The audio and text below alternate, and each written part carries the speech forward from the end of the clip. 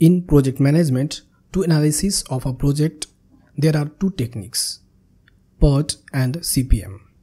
PERT means Project Evaluation and Review Technique or Program Evaluation and Review Technique.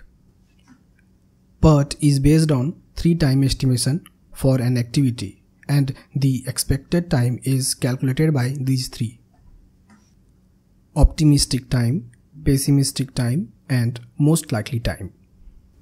Let us know one by one.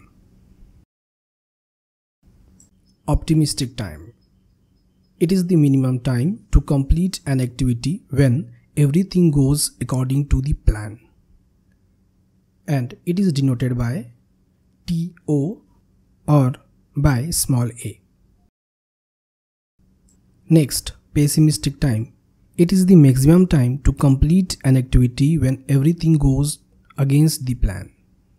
And it is denoted by TP or small b. Now, most likely time. It is the time required to complete an activity when executed under normal working condition. And it is denoted by TM or small m.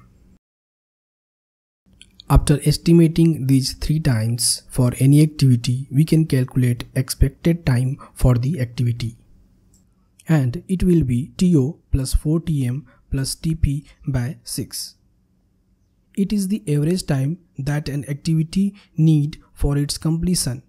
And we use this time data for network diagram analysis and to find critical path and expected project completion time.